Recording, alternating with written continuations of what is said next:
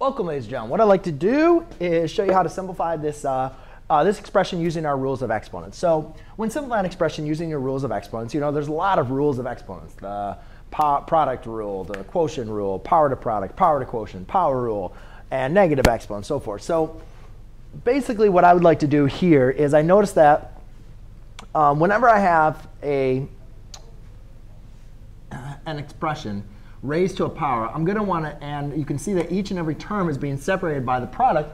I know I can use the power to product rule. Now, when I distribute this, right, that's what the power product rule states, is basically what I'm doing is not only am I like distributing it, like multiplication distributing, but what I'm doing is I'm raising each and every one of these terms to that power.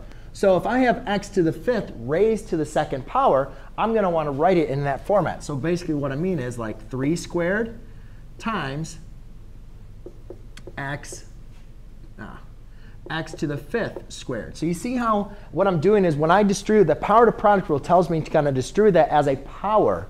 And then this would be 2 to the third and x to the seventh to the third. So therefore, I can see that each one of these is being raised to that power. So therefore, now I can use the power rule. Or here, I can just simplify 3 squared as 9.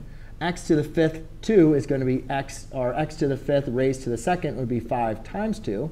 2 cubed would be 2 to the third, which would be 8. And then this would be x to the 7 times 3. So therefore, now I can rewrite this as 9 times 8. And then this becomes x to the 5 times 2 is 10. And this becomes x to the 7 times 3 is 21. Now, again, when I'm multiplying, I can multiply 9 times 8. That's 72. And when I multiply exponents, as long as they have the same base, I add their powers. So therefore, I have 72 times x to the 10 plus 21. So my final answer is 72x to the 31st power. So there you go, ladies and gentlemen. That is how you simplify using your rules of exponents. Thanks.